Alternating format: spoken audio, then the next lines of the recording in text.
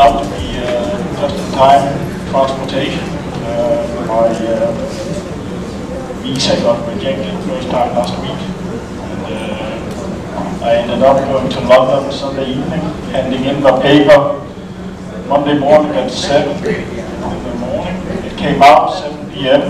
The courier took it to Heathrow at 8, and I left at 9, and I arrived at 12 this morning. Got a Red Bull, and here I am. What I shall be talking about is supply chain management, and I'll take a global view on it. Within DHL, I work in DHL supply chain. I work with contract logistics for retailers and mainly for fashion retailers.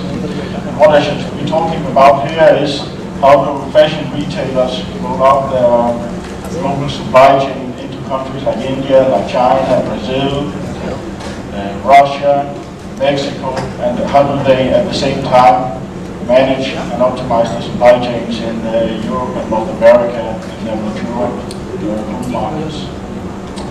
I have 4 topics I shall be talking about. First of all, I think you know this a lot better than me, what are the global opportunities for retailers?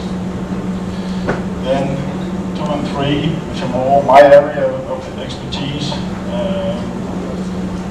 What does this growth put of pressure on the supply chains?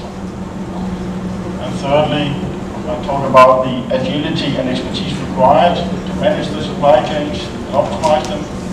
And then fourth, a conclusion. I should be able to do this in 25 to 30 minutes, so we can have our coffee break just in time.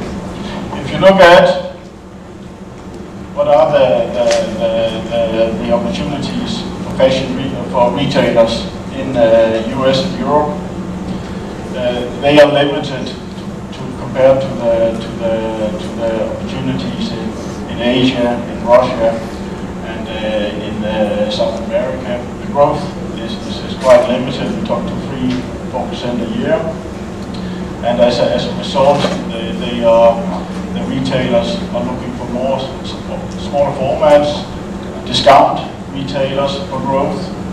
They look for e-com, and if you look at it, so e-com is sort of, at least in Europe, North America, the big driver of growth. If you take a company like Gap, it's been a sort of a standstill for several years.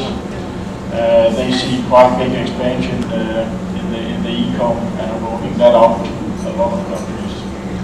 If you take more European retailers, the H&M, the Inditex, the Zara brand, and so on, the growth is coming more from the globalization. Opening a lot of stores in China, Brazil, Russia, into India also. And I think we find in Europe a lot of success stories where they have achieved huge growth from the globalization.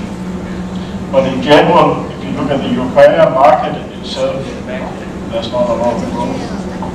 There's a big crisis, as I'm sure you followed in the news, in Southern Europe, in Greece, in Italy, in Spain, and so on. So the growth in Europe is limited. So as a result, most retailers, at least what I'm working with, are looking for the overseas for the growth. It's in countries like Brazil, Russia, India, and China. I think the last 5-6 years, we've seen a lot of growth in China. A lot of the retailers went into China 4-5-6 years ago. And a lot of the projects we see at the moment are expansion. They're all in the Tier 1 and the Tier 2 cities, and they're now going into the Tier 3 and the Tier 4 cities. We find companies like Inditex have already now 200-300 stores, and open 100 stores a year. You see the same type of figures with H&M and so on. So for a lot of companies, they've now been in China a number of years. They are growing very rapidly, and as such very successful. E-commerce is also growing a lot in China. What we also see is now that companies, also last time I was in China, it was a couple of months ago, also some of an expert of colleague of mine, an expert in the field, also said if you're not in China today, it's probably too